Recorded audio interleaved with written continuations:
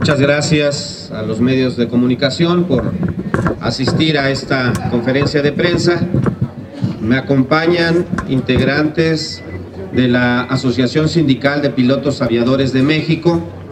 Nos acompaña su secretario general, el capitán Carlos Manuel Díaz Chávez Morinó, y ellos acuden aquí al Senado a pedir apoyo y a concientizar a las y los senadores sobre un problema que podrían enfrentar fuertemente la industria de aviación en México. En la iniciativa que se tiene desde el Ejecutivo Federal, en la parte de impuestos, se establece el cobro de un impuesto a la turbocina. Esta situación agravaría la situación ya difícil de la industria de la aviación en nuestro país. Yo quisiera darle la palabra al secretario general para que exponga sus palabras y al final yo estaría dando a conocer el posicionamiento de la fracción parlamentaria del PRD. El capitán Carlos Manuel Díaz Chávez Morinó. Señor senador, muchas gracias. Le agradecemos mucho el espacio. También nos acompaña nos acompaña Tomás del Toro, secretario general de Independencia del Grupo de Aviación. Y venimos a que la bancada del PRD sea solidaria a una petición que hacemos en el sector aéreo en este país, fundamentalmente lo que le llaman el impuesto verde, que implicaría tener un costo más elevado en la turbocina, donde entendemos que al día de hoy anda sobre los casi 13 centavos por litro. Eso traerá un impacto multimillonario para la industria de la aviación en este país. No vengo a hablar nada más por los que represento, sino vengo a hablar por un sector que consideramos que debe ser prioritario y estratégico en este país, que es la aviación.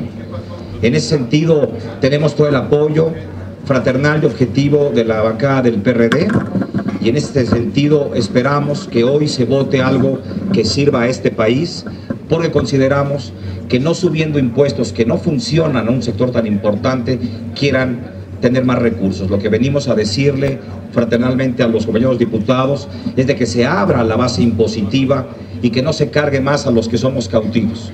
Creemos que es justo que paguemos impuestos todos, pero lo que no estamos de acuerdo es que pocos paguemos muchos y muchos no paguen nada. Entonces, en ese sentido, venimos y agradecemos muchísimo la atención del vicepresidente, del senador Luis Sánchez, por esta atención, y consideramos de que hoy el pueblo de México va a ganar porque los compañeros senadores van a votar en consecuencia para lo que valga la pena en nuestro país. Muchas gracias.